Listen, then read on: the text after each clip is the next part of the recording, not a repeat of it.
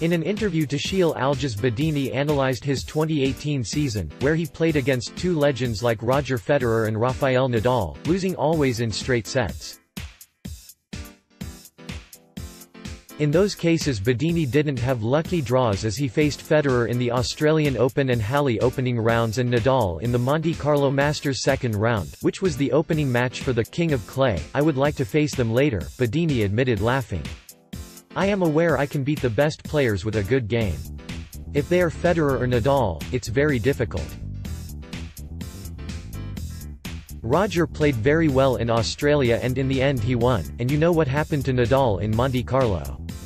There are advantages and disadvantages in such clashes. Bedene also dealt with a knee injury. I played only 21 tournaments this year. I was afraid of the pain. He finally recalled his appearance in late April at the Budapest Open where he lost to John Millman in the semi-finals. Millman won the match in 3 sets and eventually lost to Marco Cecchinato in the final. Speaking about the match with the Australian, Bedene added, I won the first set 6-2, I played in a correct way, I was leading 6-5 in the second and I served to win. In the end I lost the match and in the final he played against Marco Cecchinato, against who I lead head-to-head meetings 5-0. It could have been the first ATP title and so I had a huge pressure.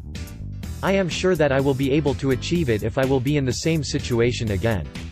I remember this tournament too much, but now I am improving mentally. Also read, Rafael Nadal, worse players than David Ferrer won a Grand Slam title.